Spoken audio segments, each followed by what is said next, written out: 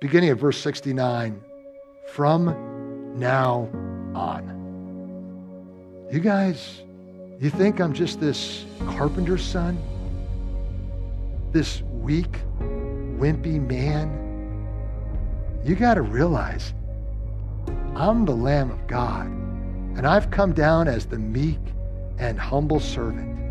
And these events are initiating the greatest suffering that I will ever experience. But from now on, it's not about what you see.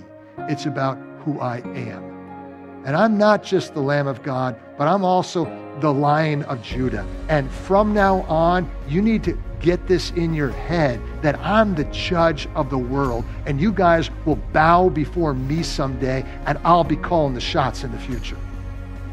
3 days, rise from the dead, ascend to the Father's right hand in glory, return again one day, judge every person on the face of the earth in perfect righteousness.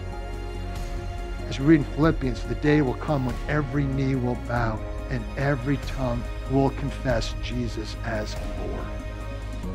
That, folks, is where our mind needs to be these days. And that gives us great comfort.